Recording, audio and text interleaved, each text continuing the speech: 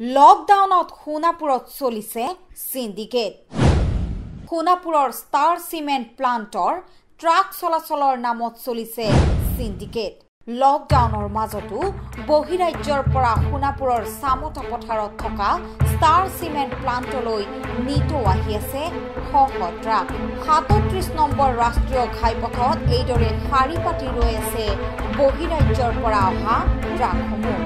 একেদৰে এখনৰ পাছত এখন ট্ৰাক বাহিৰলৈ ওলাই গৈছে। ইয়াৰে সুযোগ লৈ সোণাপুৰৰ চামতাত একাংশই গঢ়ি তুলিছে সিন্ডিকেট। সিন্ডিকেটত টকা দি পাৰ হৈছে এখনৰ পাছত আনখন ট্ৰাক। আমাৰ হাতত আহি পৰিছে গোপন কেমেৰাত বন্দী হোৱা সিন্ডিকেট চক্ৰৰ কিছু দৃশ্য। ৰাস্তাত ৰখাব, কোনে কি কৰিব, গাড়ীৰ নম্বৰ ক'ব নালাগে, ড্ৰাইভাৰক কবি আমাক কৈ আহিবলৈ। আমাক ক'ব লাগিব না, এইখন গাড়ী পাছ হৈছে, সেইখন গাড়ী পাছ হৈছে, ৰাস্তাত নি ৰখাব, তাতে কোনে তই ভিতৰৰ পৰা গাড়ী খেদিব নাহিবি নহয়। গাড়ী নম্বৰ ক'ব নালাগে, ড্ৰাইভাৰক কবি আমাক কৈ আহিব কাৰণে। ড্ৰাইভাৰক কৈ দিবি। ফোন কৰিছে মোক, ফোন মাৰিলে নহ'ব, আমি ইয়াতে পাল ছিঙি থকা নাইতো। হ'ব, ইয়াৰ পৰা কওঁ, ইয়াৰ পৰা কৈ দিম আৰু বোলে নাই ইয়াতে ফোন কৰি কওঁ। আমাক ইয়াতে ফোন মাৰিব লাগিব না, তেতিয়া যাব দিম। তই দেখিছ, তই ইয়াতে থাকি থাকি নাটকটো গম পাই আছ না।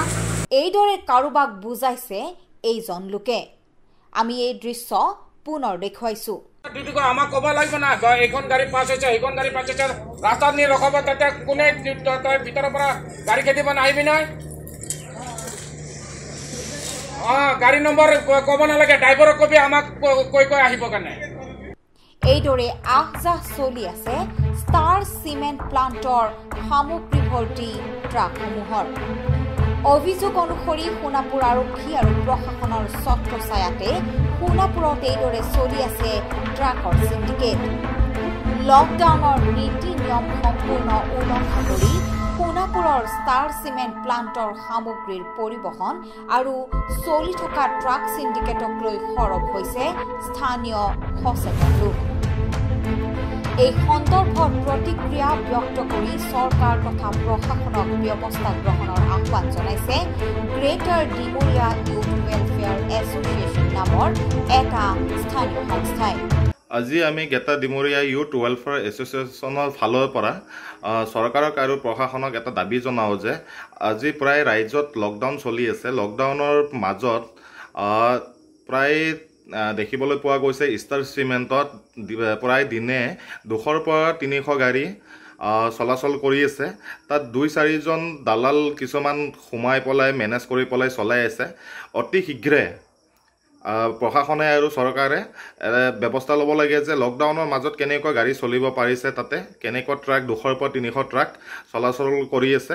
তাৰ বাবে প্ৰশাসনক আৰু চৰকাৰক আমি অনুৰোধ কৰোঁ যে এইখিনি কাম কেনেকৈ চলি আছে, কিহৰ কাৰণে চলি আছে, কেনেকৈ মেনেজ কৰি পেলাই চলি আছে, এইখিনি অতি শীঘ্ৰে যাতে তদন্ত কৰে। গুৱাহাটীত হোৱা মাৰাত্মক কৰোনা ভাইৰাছৰ ভয়াৱহ সংক্ৰমণৰ প্ৰতি লক্ষ্য ৰাখি যোৱা 28 জুনৰ পৰা কামৰূপ মহানগৰ জিলাত চলি আছে সম্পূৰ্ণ লকডাউন। বন্ধ আছে উদ্যোগ, কাৰখানাকে ধৰি বিভিন্ন অনুষ্ঠান প্ৰতিষ্ঠান, ব্যৱসায়ী, যাতায়াত ইত্যাদি। গতিকে প্ৰশ্ন হয়, এই সময়ছোৱাত সোণাপুৰৰ ষ্টাৰ চিমেণ্ট প্লাণ্টে কেনেকৈ অব্যাহত ৰাখিছে ট্ৰাকৰ চলাচল? কাৰ ছত্ৰছায়াত ষ্টাৰ চিমেণ্টে উলংঘা কৰি আছে লকডাউনৰ নিয়ম? কাৰ আশীৰ্বাদত চামতাত চলি আছে ট্ৰাকৰ সিন্ডিকেট ৰাজ? ব্যুৰ' ৰিপৰ্ট, নৰ্থ ইষ্ট নাও।